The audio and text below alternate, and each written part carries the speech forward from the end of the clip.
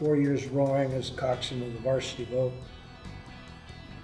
Then I spent 2 years coaching. The crews in the earlier 60s, later 60s, the later 80s, early 90s were really well represented with quality oarsmen. And there was a graduation from it being a varsity sport to it being a club sport.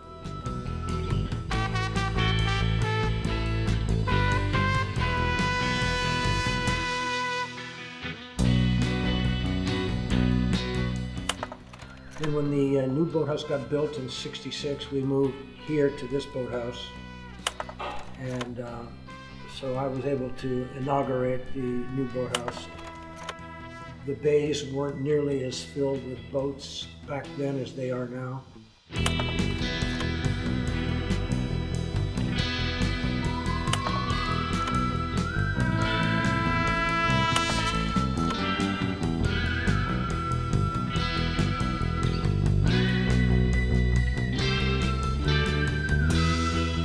Although it's not an athletic department sport, it is probably one of the most strenuous sports because you're exerting your body all the time, and in that time you're going 100% with no rest.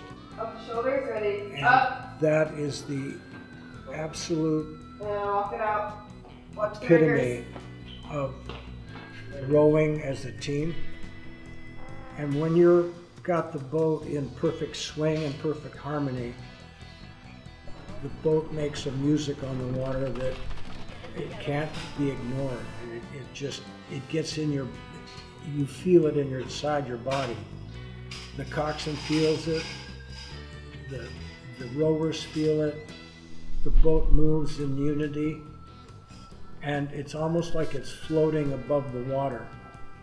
And that feeling is what all the rowers are trying to capture, that ecstasy, that point where you are one with the boat and your boat is one with you.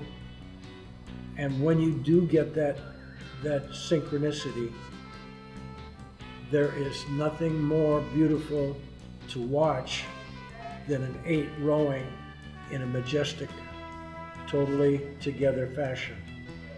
That's why they keep coming back.